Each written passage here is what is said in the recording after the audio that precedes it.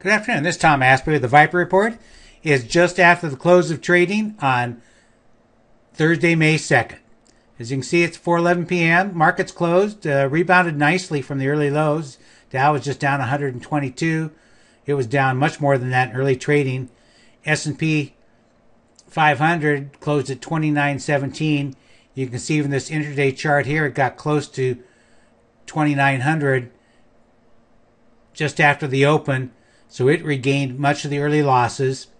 And the market internals, which all of you know I pay a lot of attention to, were about 2-to-1 negative early on. They rebounded nicely, 1,331 advances, 1,584 declines. Not surprised about today's actions.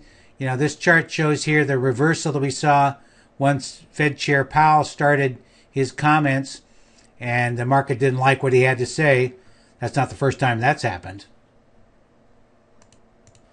If you look at this hourly chart of the S&P 500, you know, had a reversal and a doji sell signal on the hourly chart right just after 3:30 or 3 o'clock Eastern time. This reversal set the stage for the decline early this morning. We talk a lot about the Stark bands. You can see here they dropped well below the Stark band early in the trading. That was, remember, that was a sign that it was a bad place to sell. It was a high-risk sell and a low-risk buy. Those who sold short early in the day were not happy by the close. I have been commenting for the past couple of weeks that we were getting into a higher risk area for the market tracking ETFs like the SPY and the QQQs, as well as some of the market leaders. This is the XLY, the consumer discretionary ETF, has been one of our favorites in 2018 and also since the start of this year. Initially got long in January, added to the position again in early March. We took some profits at 119.42. It got up to about 120.50 last week. You can see this area here is where we took 50% of our position off to lock in some nice profits. No signs yet of a major top here, but we're watching to see what kind of pullback we get. Recently, there have been a lot more attractive opportunities in individual stock. This is Lockheed Martin, LMT. We got long here a week or so before the earnings. You can see it shot to the upside on earnings. Went from around 306 up to 337. We tightened our stop and we're just stopped out early today. Nothing really negative here, you can tell from the on-balance volume. So we may look for another entry point here next week. Also had a nice trade in Group 1 Automotive. I wrote about in a Forbes.com article a couple weeks ago.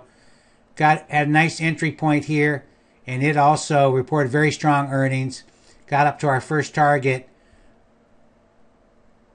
near $80. We pushed the stop up tight after Wednesday's reversal to lock in a nice profit. Currently on the sidelines here. We've been reducing some of our long positions in the individual stocks because after all, the Viper Hot Stocks is a trading service. As many of you know, we stagger our entries. So for Harris Corp, we bought at a couple different levels here before it surged to the upside on its earnings. We had a profit-taking level we took on Wednesday, holding half the position here because we think it is going to go higher after it consolidates a bit. So still, that's an open position.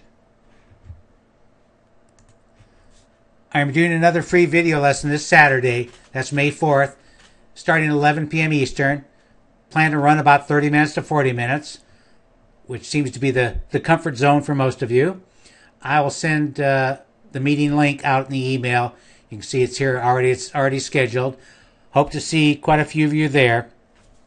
I'll be talking about the Stark bands and how they can be used, and also maybe touch on some pivot point analysis. If you don't follow me on Twitter, I think you'll find it worthwhile. I do post my thoughts during the market week and also point out new articles. I posted this one, Can This Sector Tumble Even Further, on Wednesday afternoon.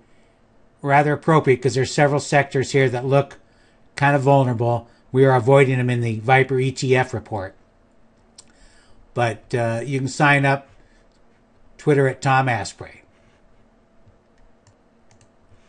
Well, that's all I have for today. If you want specific advice on where to buy and sell ETFs, you can go to theviperreport.com, click on this link. It'll take you through to the details of the service.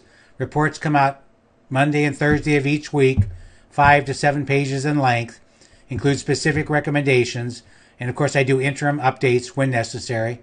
For those who are interested in stocks, the Viper Hot Stocks Report also comes out generally on Monday and Thursday.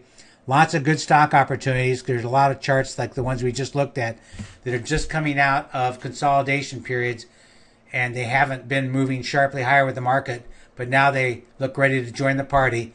I'm looking at a bunch of new buy candidates for next Monday. Hope you have a great weekend, and hope I see you at the free session on Saturday.